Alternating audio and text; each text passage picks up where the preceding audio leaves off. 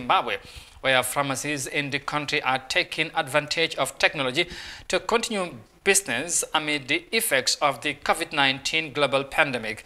Like many other countries, the pharmacy sector was also brought to its knees by dealers have opted, of course, but dealers rather have opted to new ways to continue operations and to help save their businesses. The country's pharmacies network is working on consolidating their efforts to revive a once vibrant sector. Here are more details of that in this report. This pharmacy opened its doors in April, just as the COVID-19 related lockdowns were imposed. With everyone stuck at home, the fledgling business faced the possibility of closure, but found a lifeline through technology.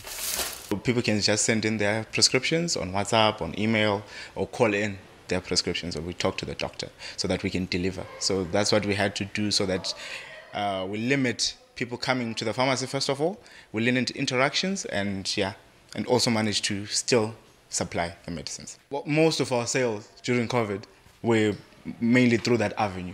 So it helped us survive. I'm not sure if we would have been able to even keep afloat without that innovation. This is a new housing development still coming up, and so customers are sparse for retail-oriented businesses. However, what this small pharmacy has been able to do by going virtual is open up the entire Harare market.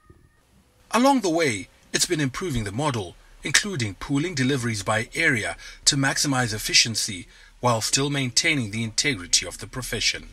Part of our job is to be able to determine if this prescription is valid.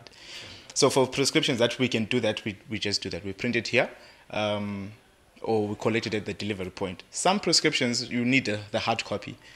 For example, dangerous drugs, the ones that are prone to being abused. Those are the ones that we have to be strict on. Now, big health insurers are scaling up the model, networking hundreds of pharmacies with hundreds of thousands of members.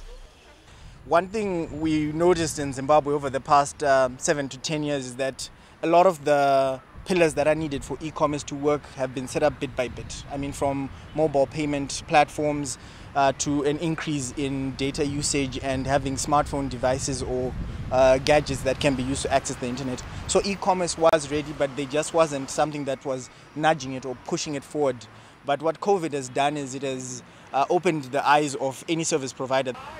That's attested to by the fact that clients no longer have to walk into such pharmacies, but simply call or click to get their medication.